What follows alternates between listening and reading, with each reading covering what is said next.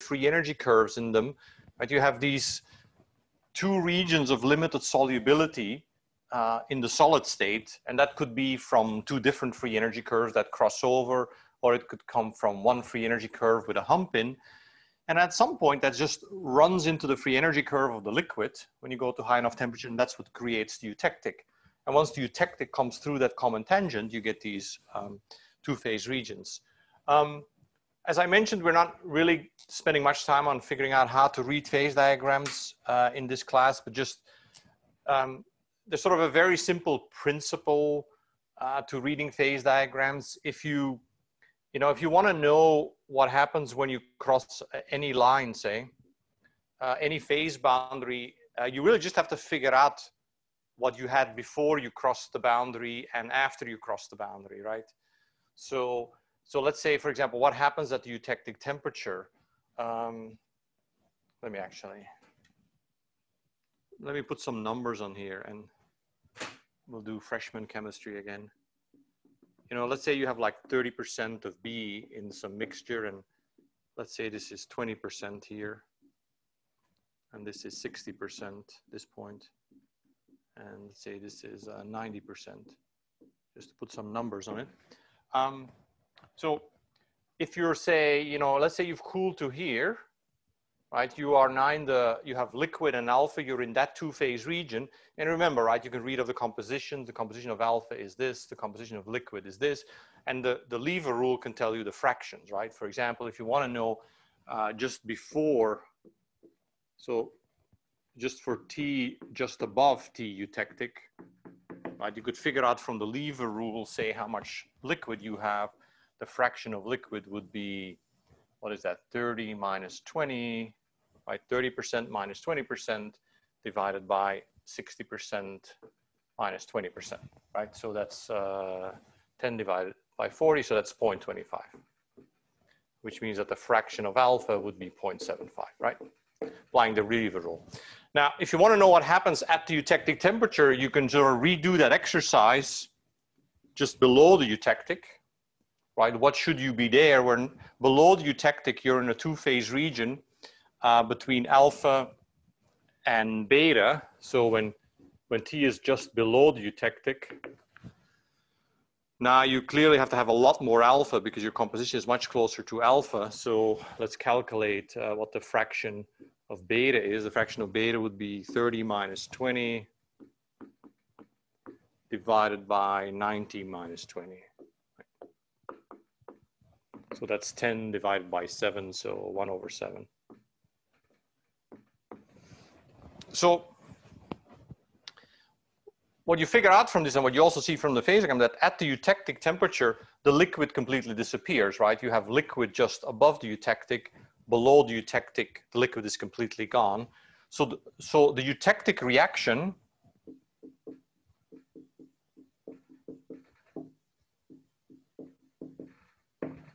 is that liquid has to react to alpha plus beta, right? Because as you're cooling down, there's this phase here, this liquid with this composition, which if you bring it down any further, it has to decompose into alpha plus beta. And so this is the eutectic reaction. It makes a single phase disappear upon cooling and brings into other phases. And of course, upon heating, the opposite happens. I will come back to that later. Sometimes the solubility in the solid phases is very small. And you'll see a eutectic phase diagram shown like this. So where the single phases solids are essentially collapsed into the axis. Just don't get confused by that, right? This diagram is really the same as this diagram with extremely small solubility limits. And sometimes in published books, the reason they'll draw that is because they don't even know what the solubility limits is. They're so small, they haven't been measured them carefully. And so you'll see something that looks like this, which seems like it violates the phase rule, but it doesn't, right? There's really like a teeny weeny sort of single phase region here, which you kind of don't see, right? So in this sort of approximation of the phase diagram, the single phases are always pure A and pure B.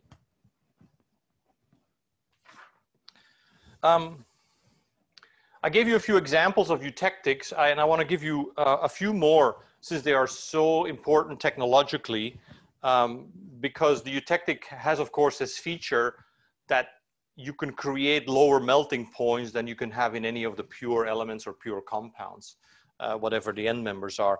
And we talked about things like ethylene glycol, we talked about solder.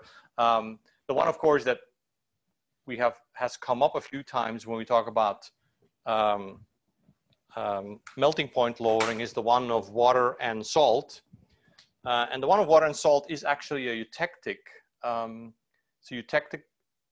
So of course, let's say this is H2O. Temperature, so the melting point of pure H2O is 0 Celsius.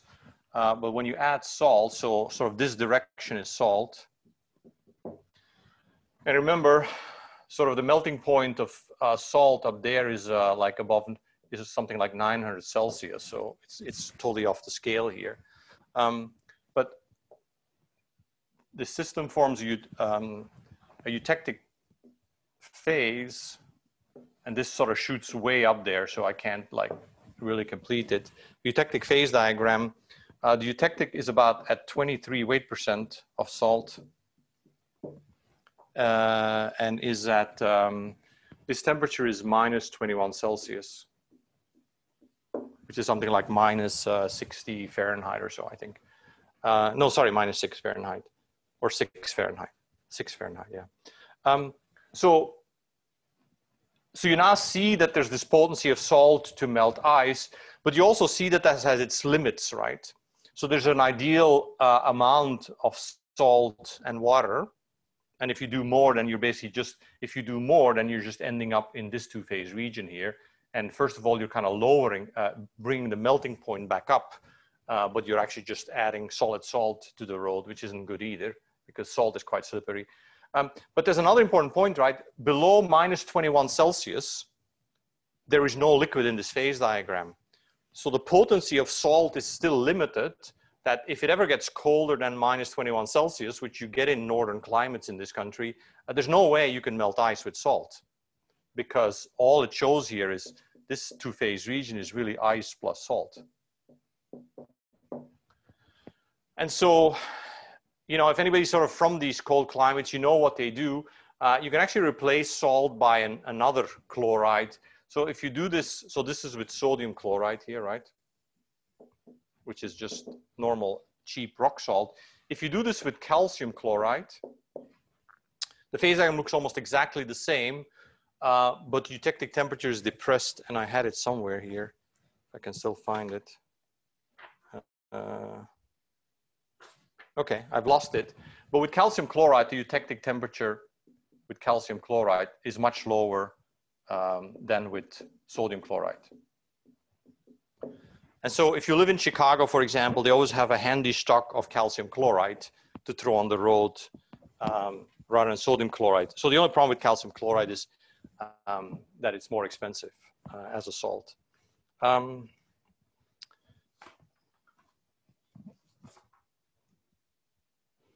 me give you a few other applications, since some of these are from a general knowledge perspective tremendously important.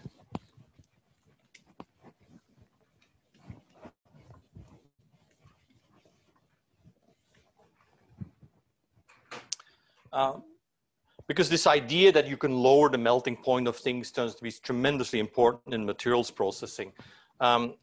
And a key one for which this is the case is aluminum smelting or aluminum refining.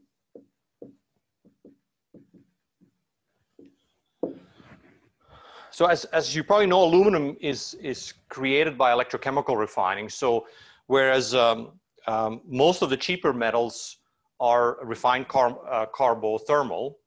So if the way steel is made in the end is by the way iron oxide is reduced by having carbon as a sacrificial agent. So carbon picks up the oxygen from the iron oxide and creates reduced iron. And this is why the steel industry is one of the most intensive CO2 emitters, right? Because essentially what you do is it's a little more complicated, but the basics of the reaction is that you essentially do something like this, going to iron plus a mix of CO and CO2. and you balance the equation, right? So in some sense, your reduction energy comes from burning carbon. You can't do that with aluminum anymore. Why do you think that is?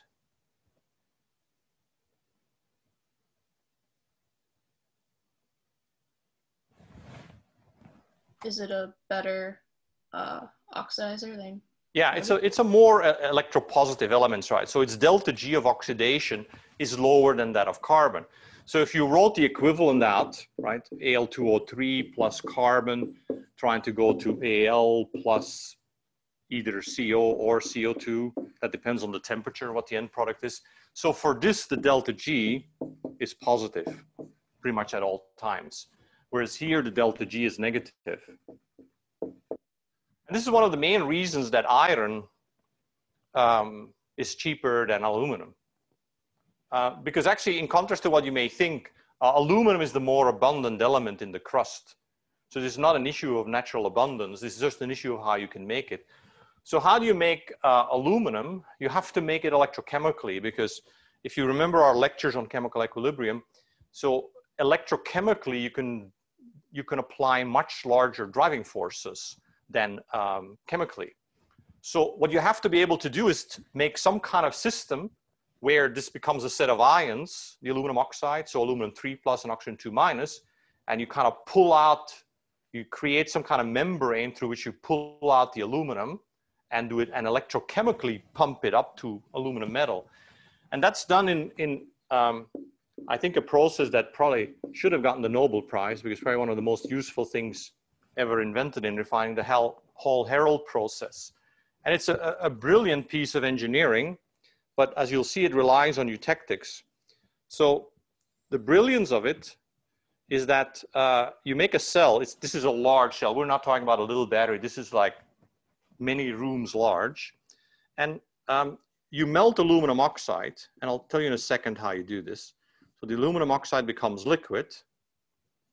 And that is actually the electrolyte, because aluminum oxide is a terrible electron conductor. It's a membrane that lets the ions conduct. You stick in a carbon electrode, and then you apply current to the bottom, and the bottom will be aluminum metal. So you apply a potential here. And this is actually the membrane. So at the interface, aluminum oxide gets reduced. It makes aluminum metal. The aluminum metal is liquid too. And because aluminum metal is denser, it just sinks to the bottom. So it's brilliant, right? This is like, you don't have to actually make your cell. The cell is just a container, but the liquids are self-separating by density. Aluminum is much denser than aluminum oxide. And then you have a little like faucet here. I mean, I'm exaggerating a bit. And here you tap out the liquid aluminum. And you can do this continuously. So you keep on like throwing in aluminum oxide, you run current, and the aluminum comes out. So the question is, how can you do this? Because the melting point of aluminum oxide is above 2000 degrees. What is it? It's 2072 degrees, which is ridiculously high, right? You know, what you should learn in material science, anything you have to do at temperatures like this doesn't just cost you energy. Once you go above things like 800-900 degrees or 1000 degrees, price of materials to contain your reaction start to go up exponentially. So here you're starting to talk about things like, you know, materials for jet engines, right? Which you cannot do in an electrochemical process. So what they do is they actually add cryolite, sodium 3 aluminum fluoride.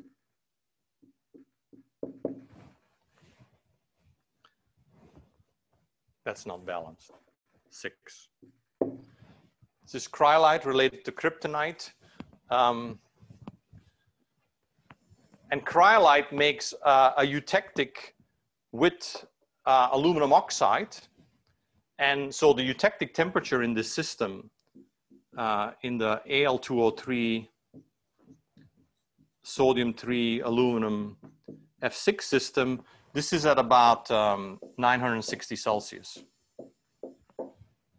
And this is pretty amazing, right? So, you know, you're going down from 2000 Celsius to below 1000. And that now becomes manageable. You can sort of make containers and materials that can do this. And you can actually melt the aluminum oxide by adding cryolite. And the cryolite is not consumed by the electrochemistry. So basically, it just stays there as a flux, as something to keep the melting point lower. So basically, you can run this continuously, and you never have to replace the cryolite. You throw in aluminum oxide, aluminum comes out, and voila, you have aluminum. And the remarkable thing is that you run this industrial machinery at something like 3 volt. Like in principle, you could run it on 2 Duracell batteries, right? Of course, it's 3 volt and like thousands of kiloamps of current, right? It's like mega amps of current. So it's the worst. If you're an electrical engineer, this is your worst nightmare, right? It's low voltage, high current, right? You know, we like to do everything the opposite way, right? We like to do high current, low voltage, right? Because it's much more efficient. Okay. So this is what makes aluminum fairly cheap, right? So price of aluminum, I think, I don't know what it is today, like, you know, $1, maybe $2 per kilogram, something like that, right? So it's a lot more expensive than iron. Iron is more in the 10, 20 cents, I think. I haven't looked recently. But it's much reasonable, right? Which is why we can make things out of aluminum. So the real question that drives this field for the last 20 years is, why not titanium?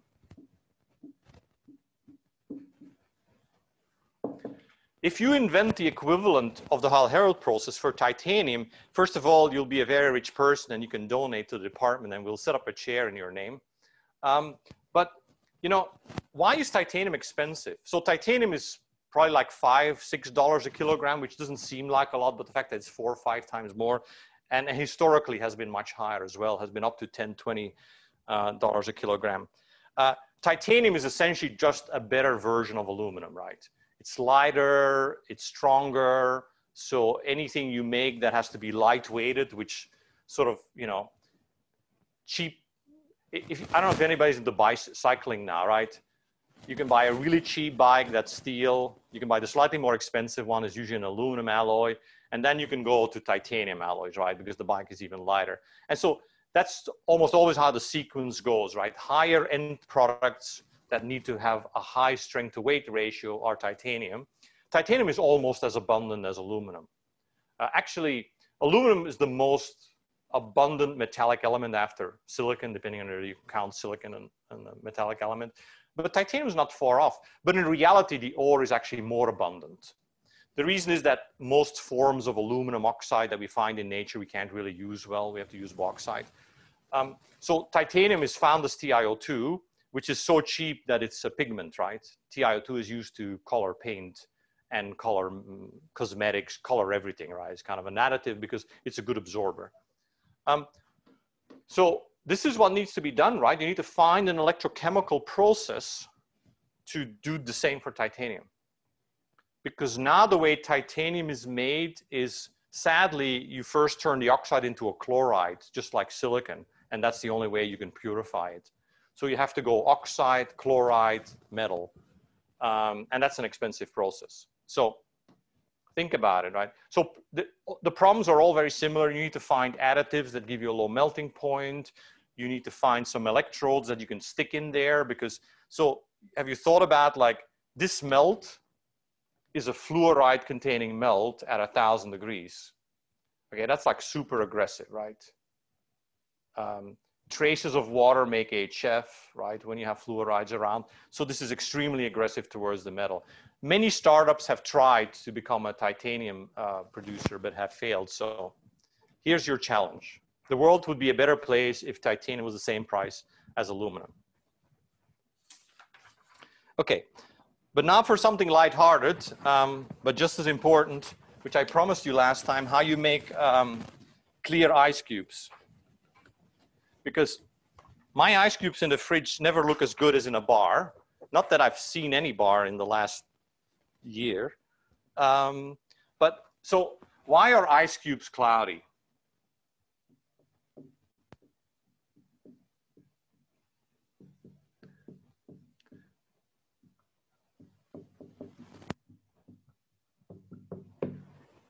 Have you ever been to the fancy bars where you get like the one big cube?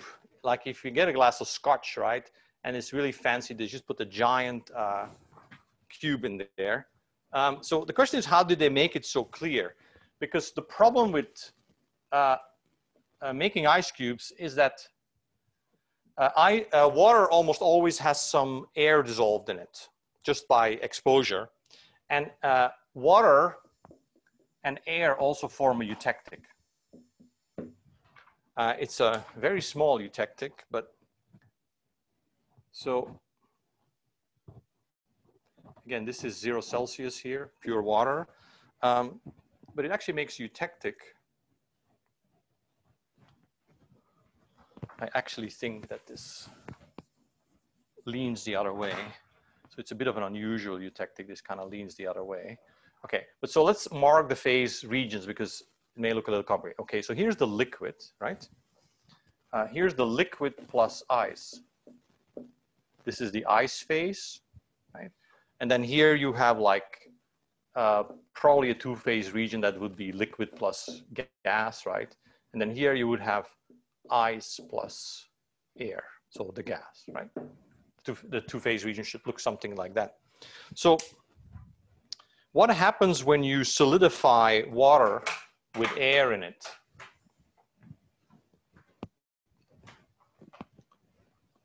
Where's my cough? Ah, found it. Okay.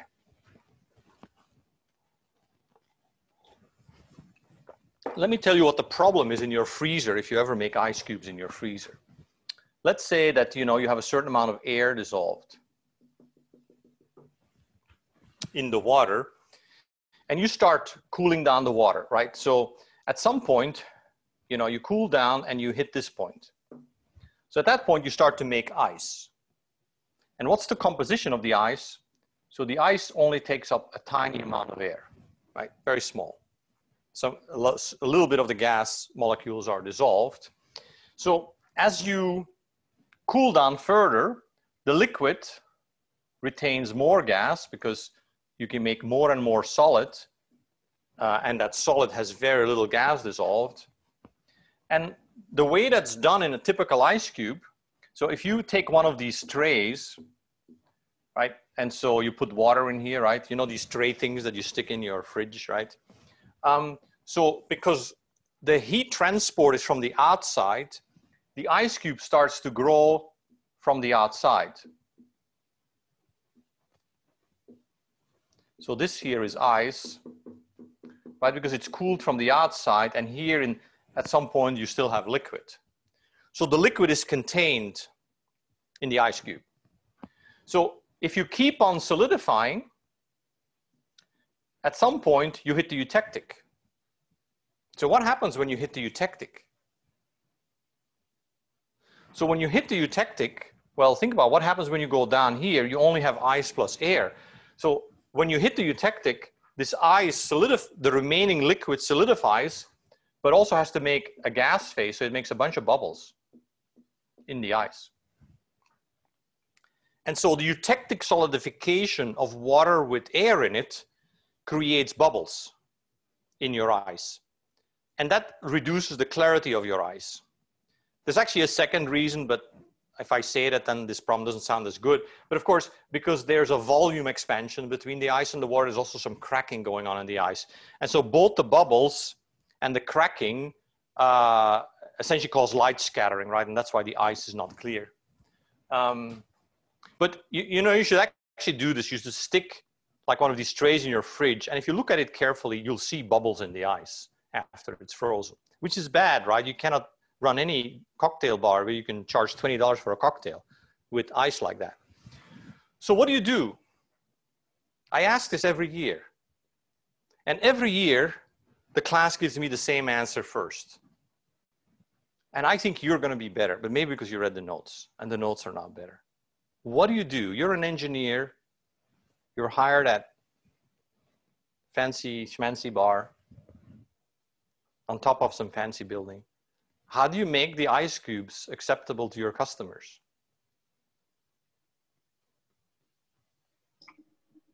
Czechowski, Gross. You're going to grow the ice by Czochralski. Actually, that's not a bad idea, even though it sounds kind of weird, because the solution, I had never thought of this. This is an original answer. It's kind of slightly related to Czochralski. I'll tell you what most of the time the class is. Well, most of the time the class is, well, you should degas the water, right? Which is a perfectly fine solution, except it's just ridiculously slow and expensive, right? You could pump vacuum on the water before you freeze it and try to get as much gas out as you can. It's just that while that's chemically perfectly fine solution, it's just ridiculously slow. So the way it's actually done is by, it's by directional growth, which is kind of a bit like Czochralski, right? I guess you were going to pull the ice cube out of the water, but that's also kind of expensive to do for a lot of ice cubes. Although I guess you could make something with like pins that sort of pulls a lot of them out, but it's actually done quite a bit simpler. So what they do is you make a tray that's open on one side and you use running water. So you have these kind of holders and you run the water across. So H2O is circulated across and the cooling is only done from one direction. So you cool from the bottom so that the ice starts to grow in the bottom of the tray. I can never say the word tray without thinking of Eddie Izzard. Does anyone know the comedian Eddie Izzard? No, like one of the best comedians ever. You should watch him. Look up, Google Eddie Izzard Lego skid after this class, and any bad things will disappear from your mind for a second, for more than a second. Anyway, so you do directional solidification, and now what happens is that basically the ice just grows from the bottom of the tray, and when you hit the eutectic, the air just gets expelled. And of course they recirculate the water, right? You're not going to waste all this water running over it, but that's how you make much clearer ice cubes. I'm sure you could come up with other ways. By the way, that's why ice in streams is so much more clear, right? If you see ice in streams and that sticks to branches, because it has directional growth and its growth surface is actually exposed to the atmosphere. Okay. Don't tell me now you don't learn important things in thermodynamics. Oh, by the way, this is actually relevant for other things. So you have the same problem when you solidify metals. If you ever get a chance to go to a big like metal processing plant where they make aluminum ingots or steel ingots, these are enormously large, and liquid metal almost always has gas dissolved in it, and that's because of exposure, but it's also usually just because of reactions that create gas, sort of impurity reactions. And the phase diagrams are almost always eutectic. So what happens when you melt a giant, when you solidify a giant ingot? So an ingot is a large piece of solidified metal, right? And just to put in perspective, these things can be like 2 meters across, 5 meters in the other direction. So they're enormous, right? There will be a lot of eutectic debris in it and a lot of gas bubbles enclosed in the metal. And nobody wants metal like that, right? So what do you do there? You can't exactly do directional solidification. It's kind of way too hard for a metal. What do you do there? I mean, you're an engineer, right? Somebody could be asking you this. Well, actually, what do they do? Does anybody know? You can't anneal it, right? Don't tell me to anneal it, right? If you know something about order of magnitude of diffusion constants, you're trying to homogenize something that's like meters across, right? You can calculate what the root, the square root of dt is, right? Which is roughly the diffusion length for any reasonable diffusivity in a solid, which is like 10 to the minus 10 centimeters squared per second. So you can't anneal it, right? Anything in the industry, never say annealing, right? Because it's expensive. It takes long, right? I mean, can you imagine annealing, homogenizing a block of like meters across? So they mechanically need it, right? So they run it through rolling mills, right? That's how you actually homogenize materials that just solidified. You do rolling mills, you hot roll it, right? So it goes in here, comes out smaller, and you do that many times. It's like kneading bread, right? the way you homogenize dough after you've mixed it is by kneading it. And that's how you homogenize it, is by mechanical mixing of the metal in the solid state.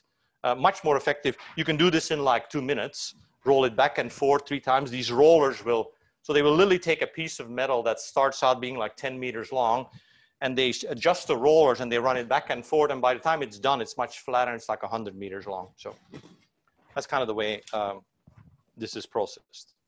Okay, back to thermodynamics. Well, this was thermodynamics, just another flavor of it.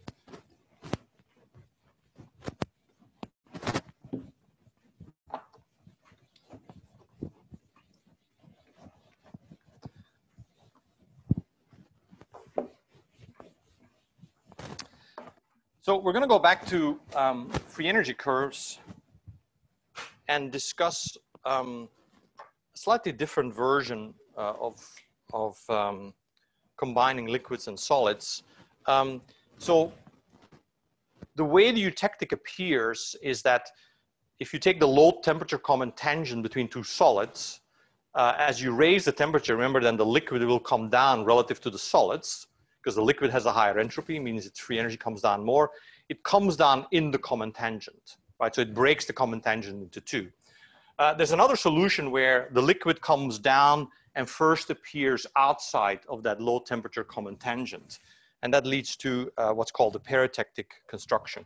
So let me sort of try to develop that here, slightly more involved. So I'm going to draw a bunch of temperatures. Get all your color pencils out. Let's say we do alpha, we do beta.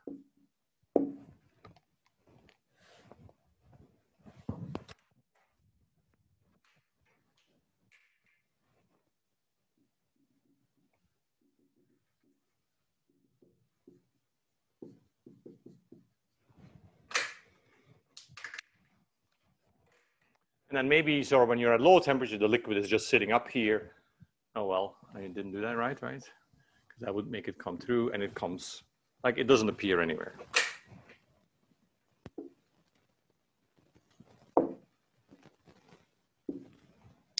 Sorry, so this is T, I'll just call it low. Okay, so again, in the eutectic, right, this blue, the free energy curve of the liquid, will come down and would break through this tangent. In a peritectic construction, as we'll develop now, this liquid comes down on one side. It doesn't come down in the tangent. So let me draw how that looks like. It's a little harder to draw.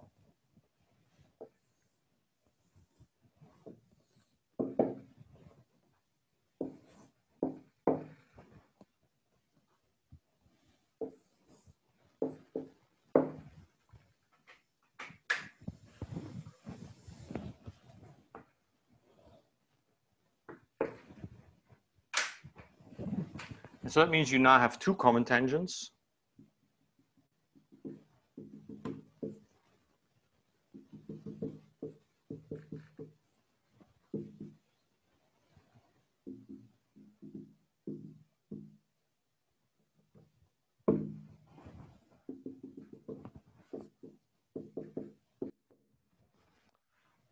Right, so and your sort of second temperature of interest, maybe I should call this T1. I'm going to put them on a phase diagram. So we're going up in temperature, say this is T2.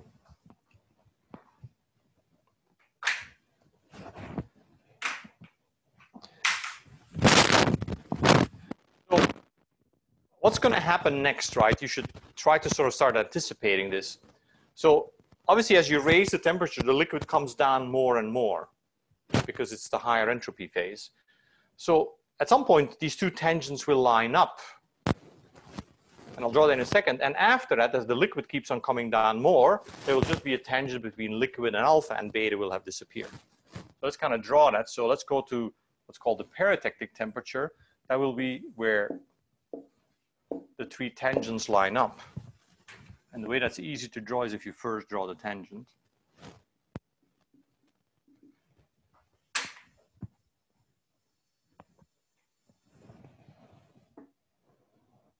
Darn, missed it.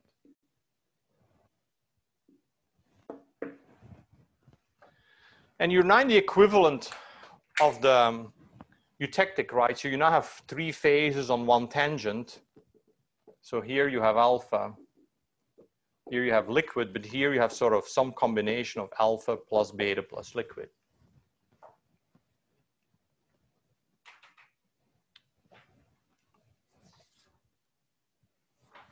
I was hoping to get everything on one board, but I didn't plan well, so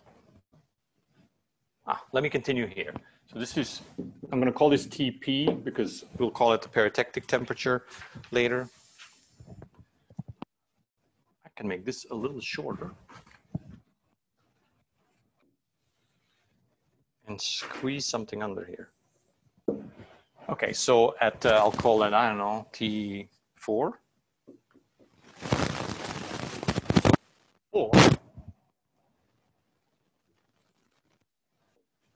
The liquid's going to come down over there, so I will have alpha, beta will be high up, and I will have liquid. And I will just have a common tangent between alpha and liquid.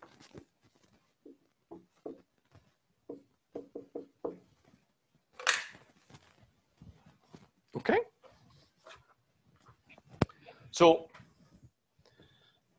I haven't done anything that's like rocket science here, right? I mean, you should be able to do this because you just need to know what the relative entropy is of these phases, because that's what tells you how these curves move. What gets a little harder is now how do you make a phase diagram out of this, right? So you now have to take something that sort of respects this order, the sequence of phases as you raise the temperature. And in a peritectic, that's a little trickier. In a true peritectic, but you'll see in a second I will do simpler versions of that. So how does a peritectic phase diagram look like?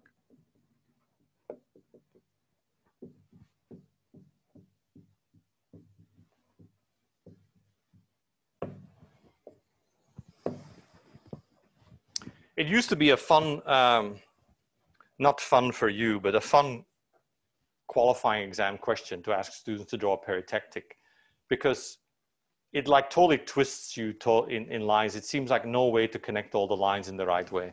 I said not fun for you. I don't think we do that anymore. No guarantees though. Okay, so let's try to put a phase diagram together that has all these lines going right. So somewhere we're going to need a 3-phase equilibrium, right? So maybe I'll draw the horizontal for that already. So that's going to be TP. Above TP, we just have 2 phases, alpha and liquid, right? So the high part of this is going to be a 2-phase region that ends up at so I'll make this alpha, I'll make this liquid. So this is alpha plus liquid, okay? And now what do I do below? So below, if I'm below TP, I need to have 3 single phase regions. So the liquid has to continue, it has to stay. And I also need beta to appear. Okay, so the liquid has to continue. So there has to be sort of some domain here of liquid, right? So I'm going to sort of draw the extension of here, but beta has to appear. And remember, beta just kind of breaks through this tangent here as I go lower in temperature. So beta has to appear here somewhere, right, as a single phase.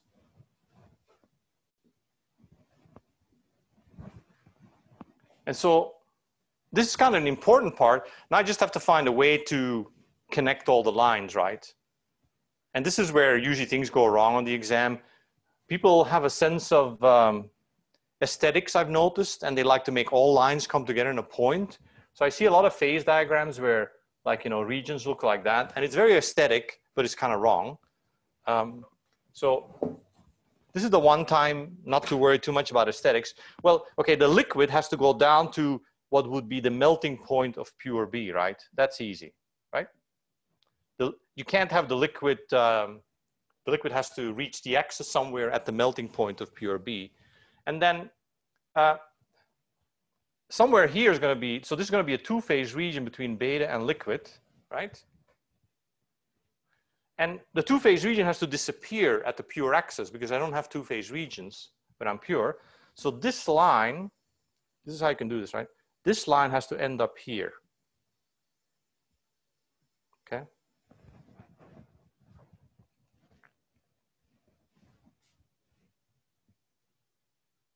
And then what do you do with the other beta line? Well, that one has to end up there if that's the pure B solid with no solubility, right? And so this is beta. To see how we sort of logically work through this, rather than sort of guessing where all the lines go, and then this goes down here, right?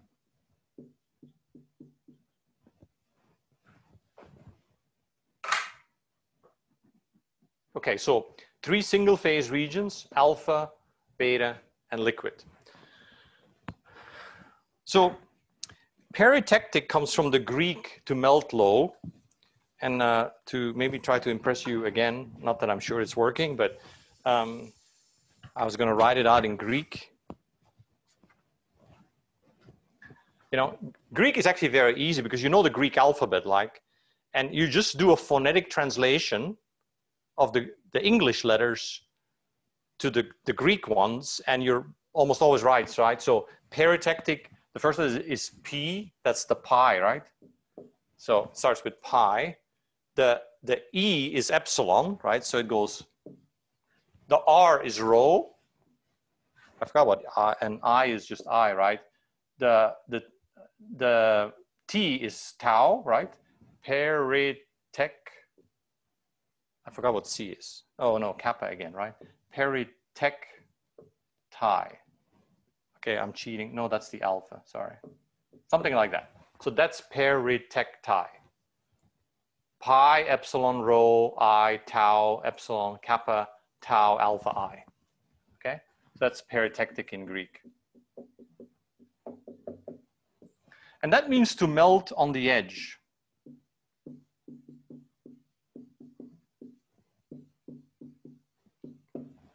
And there's a lot of discussion in the field, in the academic field, why it means to melt on the edge.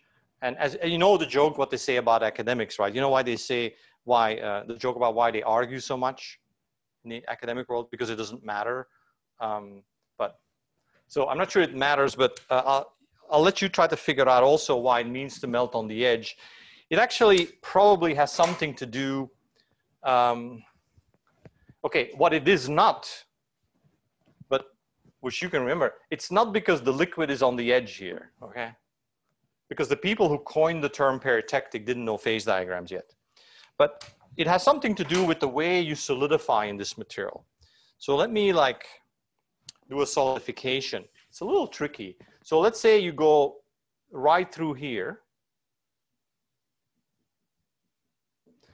That's where you hit all the complexity. So you go through all these different phase domains. Okay, so what happens? First you have liquid. So that maybe I'll draw sort of a sequence of things. First you have liquid, right? Then you enter in the two-phase domain.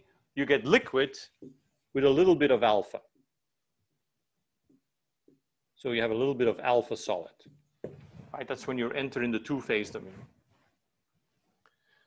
Okay, then you hit the eutectic. So what happens when you hit the peritectic? What happens when you hit the peritectic? Remember the rule, right?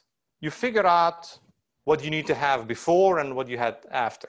So before we had liquid plus alpha. After, so somewhere here in between is the peritectic, but now we've cooled below, we should have beta plus liquid, right?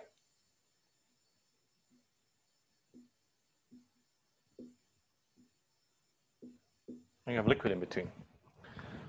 So what happened when you crossed the peritectic? So here we have liquid plus beta, and here we have liquid plus alpha. Well, the less informed mind may say alpha transforms to beta. But that can't be, right? Because alpha has this composition and beta has that composition. So you can't transform two things into each other if they have a different composition. So what actually happens is that alpha reacts with the liquid to make beta, right? Because you can make something in, if you have two phases here, alpha and liquid, you can make anything with compositions in between. So the peritectic reaction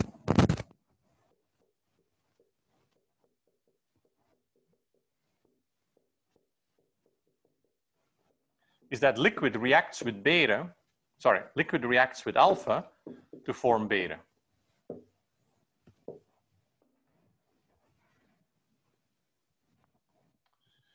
And then after that, what happens? Okay, now you're in the beta plus liquid region. At some point, you're solid beta, right? You're in this here, phase domain. And then you go and you have alpha and beta, right? That's the sort of equilibrium cooling.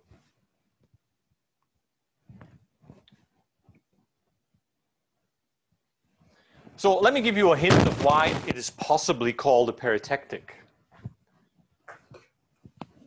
It's because of the problem with the peritectic reaction. So let's analyze again what happens near the peritectic. So at the high temperature, right, I have liquid plus some crystals of alpha. So this is above TP. Below TP, I have beta. And I'm not quite doing this in the right ratio, right? With the lever rule, there should be a lot more beta. So this is below the peritectic temperature. And so here what happens is that the liquid plus alpha reacts to beta, right? That's the peritectic reaction. The question is, how does that happen kinetically? So what happens is, let me sort of zoom out here, zoom out on a particle of alpha. So the liquid starts to react with this thing. Liquid is always blue, right? So liquid starts to react with this and starts to transform from the outside. So it makes beta. So this here is beta, right? And the problem is at that point, the reaction really slows down because at this point, the liquid just sees beta, right? It just sees the interface with beta. And the only way it can consume further alpha is by diffusion of stuff through the solid beta. And that's slow. So, and what that means is that in many cases, you have alpha left. And in many cases, this looks something like you have alpha in the middle and you have beta on the outside of the crystals. That would be the sort of non-equilibrium version of the solidification. So, and outside here is beta, right?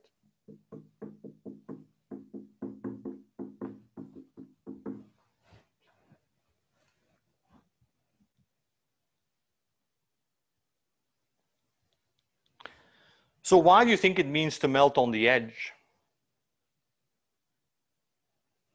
Because what you should think through this, if you heat this back up, this kind of non-homogeneous thing, you'll prove that the beta melts first. So you have these crystals where you have a phase on the outside that melts first. And my guess is that's where the terminology comes from, to melt on the edge. But hey, your theory is as good as mine.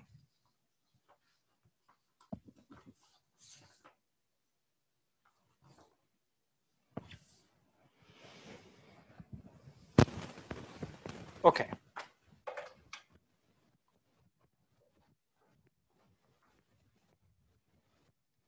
Time for more complicated things.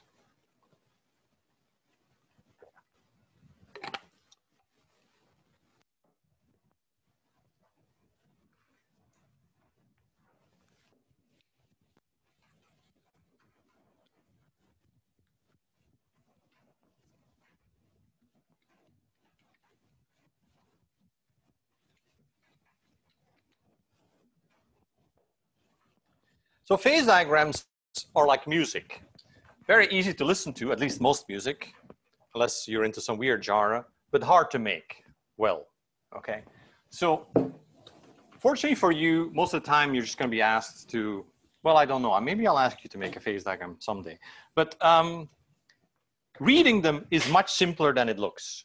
So what I wanna walk you through is what the essential components are of phase diagrams and and how you deconstruct complicated phase diagrams. Okay, so we've seen things like lenses, right? Right. Liquid, solid. Oh, this is composition, this is temperature. You know, we've seen elements like miscibility gaps at low temperature, right? We've seen eutectics.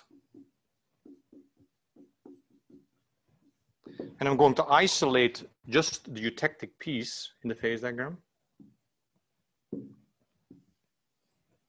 get liquid phase, and I'm going to dash the two phase regions to make it simpler. Right? That's really, in essence, what a eutectic is, right, with temperature pointing up. So we did this with a liquid, but you can do this. Oh, it's fuzzy. Come on, there you go. You can do this with a solid as well, where the thing that's labeled liquid there is just some other solid phase. So I'll call it gamma.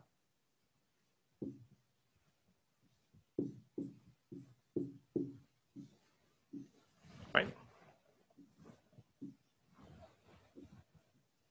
So I'm just taking a snapshot, sort of a cut out of the phase diagram, right? So what's a peritectic?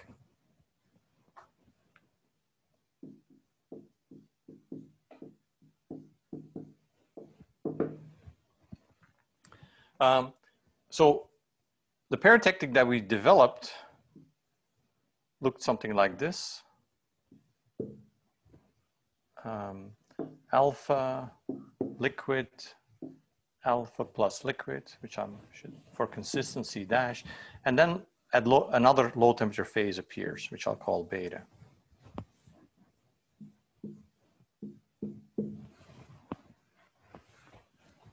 And so, by the way, when it's all solids, then people tend to call it eutectoid. And oid, I know the Greek, the terminology oid seems to indicate some degenerate version of eutectic, but I don't care what you call it. To be honest, in most research, we get kind of sloppy. We call everything eutectic. The purists will say it's only a eutectic when there's a liquid involved. I don't care. Like, to me, it's always a eutectic when it looks like this. I don't care what the three phases are. Okay, so, but then to be correct, I should say there's a peritectoid version. Just so when you hear that terminology, or you meet some 85-year-old metallurgist. Right, so I can call this alpha, beta, and then this is a other solid phase, gamma.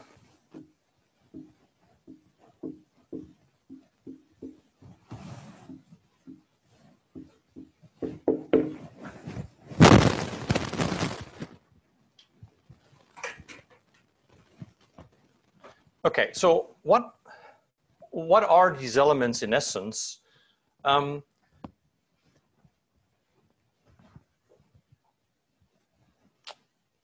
should have been more organized on the board. So this is a construction, the eutectic is a construction by which a new phase appears at high temperature. So, right, because at low temperature I have alpha and beta, and at high temperature something new appears. So if you think about it, upon cooling,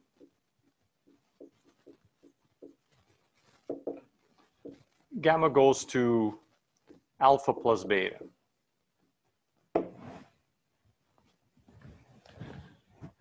And here, so what happens upon cooling here? So here upon cooling, you make a phase disappear. Here upon cooling, you make a phase appear. So here you have that alpha plus gamma form beta upon cooling.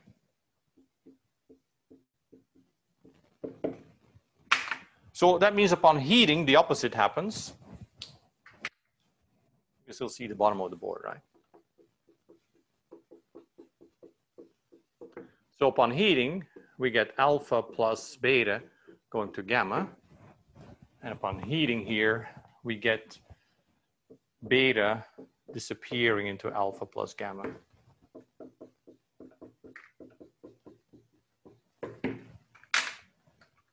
So essentially a peritectic and a eutectic are the same, but with an opposite role of temperature. So in a eutectic, a single phase disappears in cooling, right? Gamma disappears, and that's what happens in a peritectic upon heating.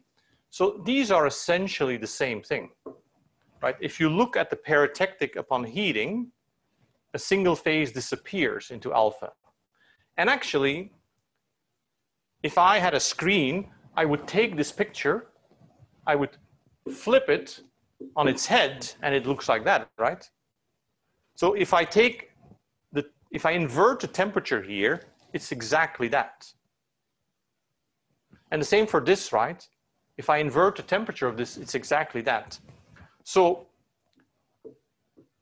essentially, peritectics and eutectics are, I'll keep on so you can see the board. Okay, peritectics and eutectics are the same thing. They are all constructions by which a phase either appears or disappears, right? So here, liquid or gamma appears at high temperature. In the peritectic, the new phase appears as you lower the temperature. But they're exactly the same, right? You just invert the role of temperature. So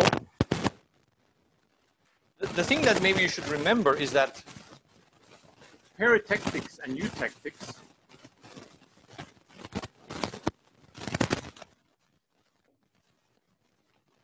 they are three-phase constructions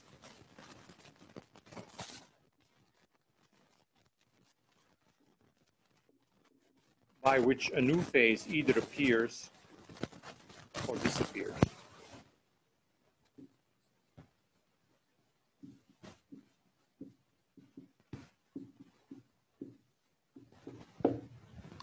So it's like the way to make something a new, you know, it's like screening, right? You're screening people. It's like the way you bring in a new thing in a phase diagram or make it disappear, you have to do it through these reactions because of the common tangent constructions, things don't just disappear most of the time into something of the same composition, right? If gamma here could transform into something of the same composition, then I don't need to do this complicated three-phase reaction, right? Then just gamma goes to whatever, gamma prime.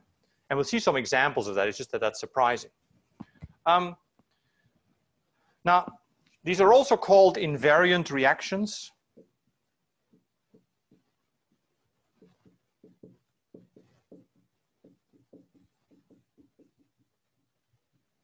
And the reason is that the Gibbs phase rule tells you that there's no variation in them, right? So if you write down the Gibbs phase rule, the degrees of freedom is 1 because we fixed the pressure, right? All these diagrams are at pressure 1, plus the number of components minus the number of phases. So it's 1 plus 2. If we have 3 phases present, it's 0. So the degrees of freedom is 0, which is exactly what this construction tells us, right? There's only one temperature at which the 3 phases appear, right? And they all have a fixed composition. So, or to translate this, if in a binary system at constant pressure, you want to have 3 phases in equilibrium, there's only a specific composition at which the phases can do it and a specific temperature, right? I mean, this is basically the triple point equivalent, right? In a one component phase diagram. There's only one condition.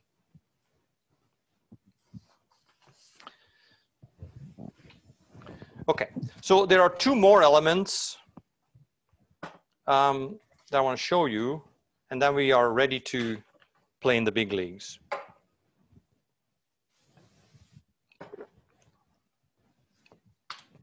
So these are the most important reactions in two-phase systems. And while we're not explicitly going to do binary ternary systems in this class, it just gets a little fuzzy to draw. There are essentially the same related variants that make up ternary phase diagrams. There are 2 more constructions. You know, let me make them here so I have that board to have more fun later. And that's what's called congruent reactions.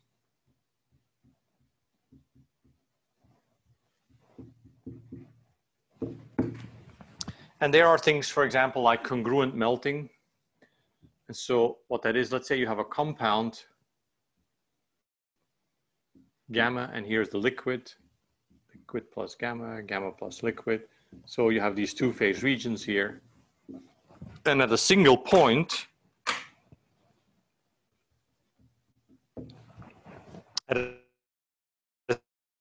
here the solid phase disappears into the liquid. That's the congruent melting point. We've actually seen a congruent point. It was not a melting point, but when I did the simple phase diagram of a compound, like where we had the compound go into solid solution. Right? If I remember when I draw this, and this will say now solid solution. This is gamma. So this was also a congruent point. Okay, so most of binary phase diagrams, like 99%, is made up out of eutectoids, peritectoids, and congruent points. So first I'm going to draw some simpler phase diagrams. And then we're going to show some real ones if we have time today. Otherwise, we'll do that next week to sort of see how you deal with complexity. So let's say you have a phase diagram with one compound.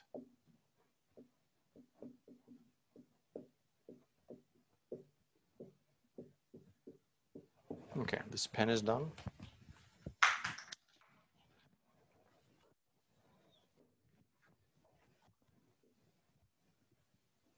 So let's see how that would look like. So this is the composition axis. This is temperature, right? And so now we have a compound somewhere in the middle. And I'll assume that it congruently melts. Call this gamma. So that means the liquid sort of starts out kind of like that. Right, so way up here is liquid. Out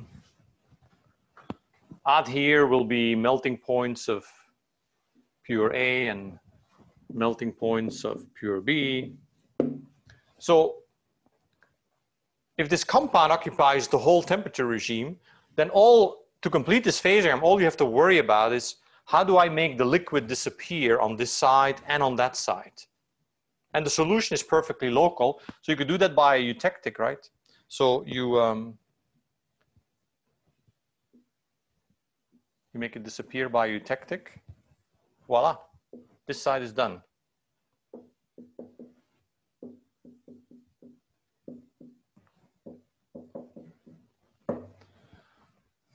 So do you see I solved this side of the phase diagram without ever worrying about that side? So phase diagrams are local, that's the good news. So what do I do with the other side? I don't know, you could decide what you like there, right? Does the liquid here disappear by a peritectic? Or does it appear by a eutectic? I don't know, but let's do another eutectic maybe, right? So, I don't know, maybe that's a eutectic here. Voila.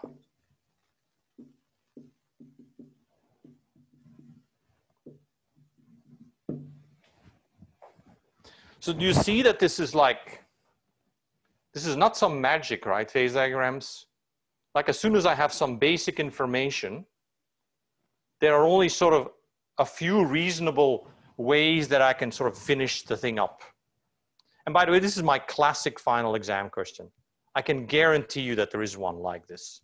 There's some version of it where I either give you an incomplete phase diagram that I make you finish, or I give you just the description, the description in words of a phase diagram, and I make you draw it. And so you should practice this a little bit. Because this is kind of important because, you know, in real research, most of the time people actually don't give you a phase diagram. You know pieces of it because you've seen that under some conditions you synthesize some phase, under other conditions you get two phases. So you tend to have, like pieces of this. And you have to make sense about how to connect it all together. Okay. You should also be able to then draw free energy curves, right? So if I were to like ask you, I don't know, how do the free energy curves look like here?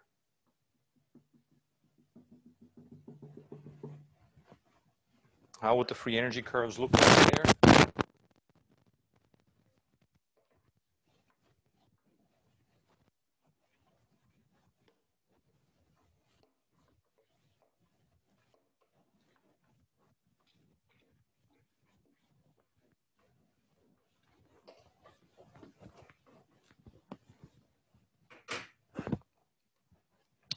So the free energy curves should reflect the fact here that there are 3 single phases present, alpha, gamma, and beta, and 2 two-phase regions between them.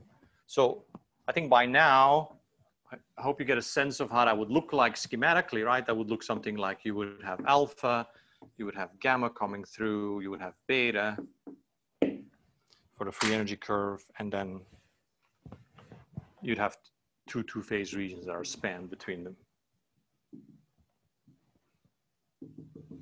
So you have alpha, gamma, beta, alpha plus gamma, gamma plus beta. Okay? So you're comfortable with this, like seeing the phase diagram and seeing the free energy curves into some fuzzy picture in front of you?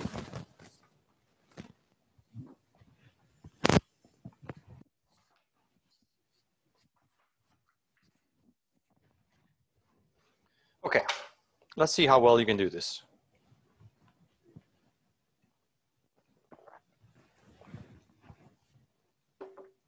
As we get deeper into real phase diagrams, it may be handy to grab the slides and mark them up, unless you want to draw really complicated phase diagrams in your notes.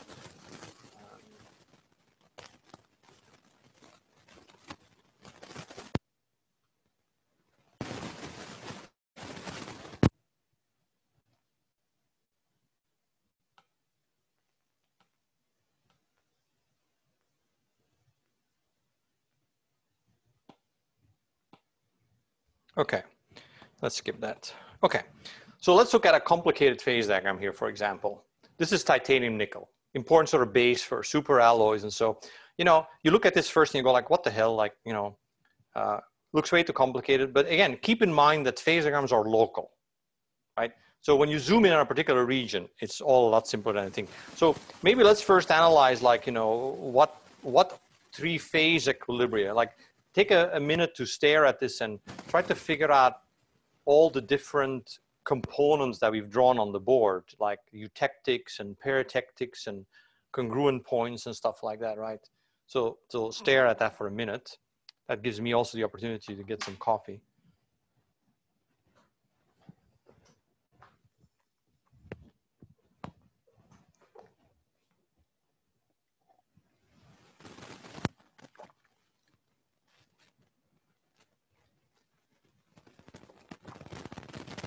So how many eutectics did you find?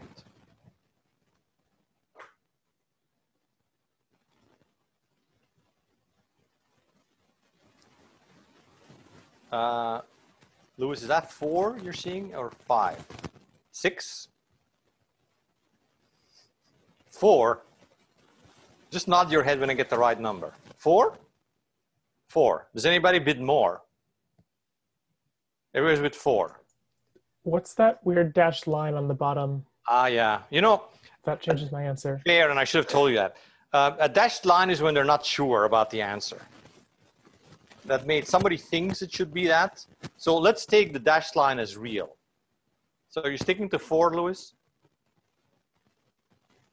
Anybody bids more? Okay, any peritectics? 1 peritectic, anybody wants more? Going once, twice?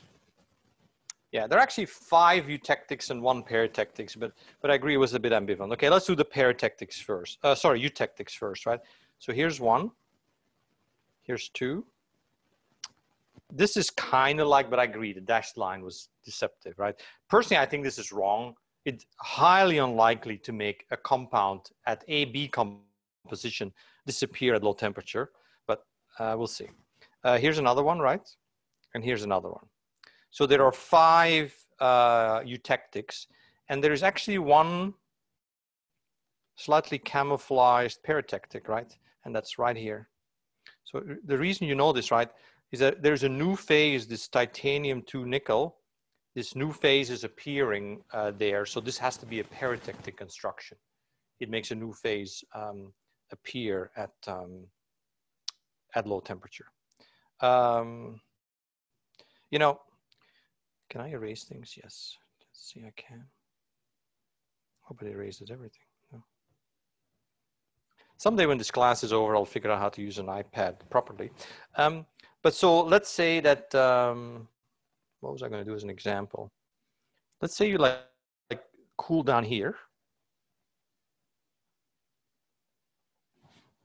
So what happens all?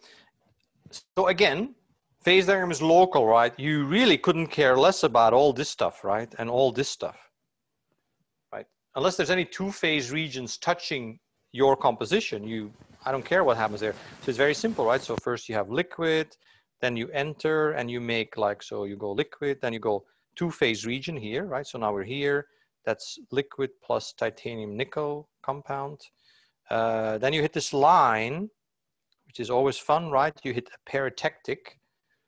So after the peritectic, you have, okay, after the peritectic, you have Ti2Ni plus TiNi.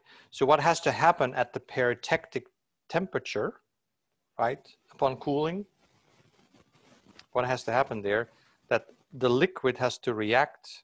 Okay, so the peritectic reaction here upon cooling is that the liquid has to react with TiNi to make Ti2Ni. That's the peritectic reaction here.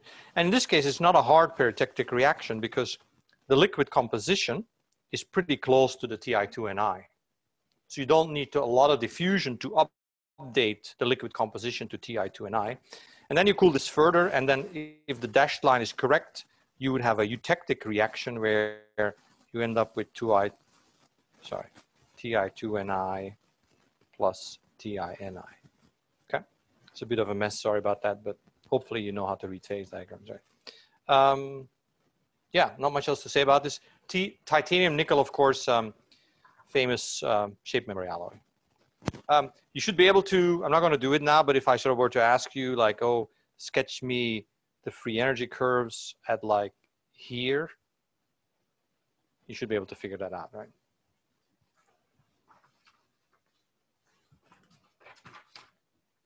Oh, maybe one more thing to note that sometimes throws off confusion.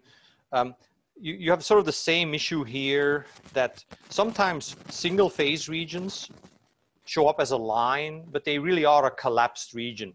It just means that these single phases have such low solubility that they show up, that the domain is so small you can't really show it. One thing you may notice that in general, single phase regions, let me erase everything. Single phase regions are always separated from each other by two phase regions, almost always. Okay, so for example, you know, if you look at TiNi2 and TiNi, there's a two phase region in between. If you look at TiNi3 and the liquid, so here and here, there's a two phase region in between. It is unusual, though not impossible, I'll come to it later, that you would have a construction of phasing where you have sort of one phase and two phase, right? Where there's nothing in between, no two phase region. And the reason is, if this is a first order transition, this goes way back to what we taught you, the free energy curves cross over, there is discontinuity of the first derivatives. So that means they cross over with a different slope. And if they cross over with a different slope, there is always a common tangent that's lower. So the way this always will look like is that this will always look something like alpha plus beta, beta. In whatever variable, well, in whatever extensive variable, right? Because discontinuities only show up with extensive variables. The only time that this is possible, this construction, is when the transformation is second order. Because if you remember, if the transformation is second order, then the first derivatives are constant. They are constant across the transition. If you remember that, that means we have no heat of transformation, for example, right? For example, if you do it in temperature, the entropy of both phases is the same at the phase boundary. So in that case, free energy curves just join and there is no two phase region. I'll show you later a phase diagram where that happens, but it's quite rare because structural transitions are most often, actually structural transitions are always first order. Okay.